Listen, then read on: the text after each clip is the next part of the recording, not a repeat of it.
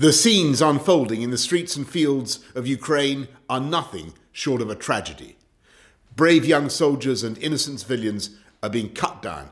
Tanks are rumbling through towns and cities, missiles raining indiscriminately from the skies. It's a generation or more since we witnessed such bloodshed in Europe. We hoped we would never have to see such sights again. The people of the United Kingdom stand with our Ukrainian brothers and sisters in the face of this unjustifiable assault on your homeland. We salute the fierce bravery and patriotism of your government, your military and your people. I'm in close contact with President Zelensky.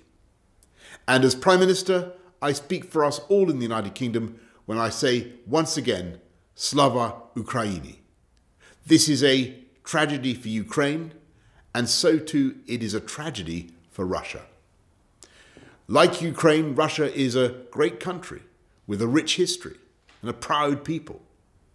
Like Ukraine, Russia's poets and artists and authors have shaped our culture, and Russia's soldiers fought so bravely with us in the struggle against fascism.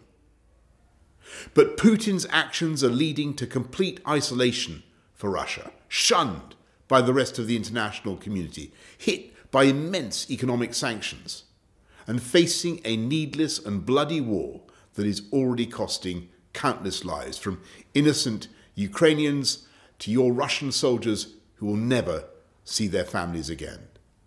And to my Russian friends, я не верю, что эта война от вашего имени.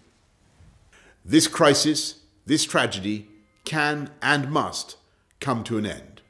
Тому що світу потрібна вільна та суверенна Україна. Слава Україні!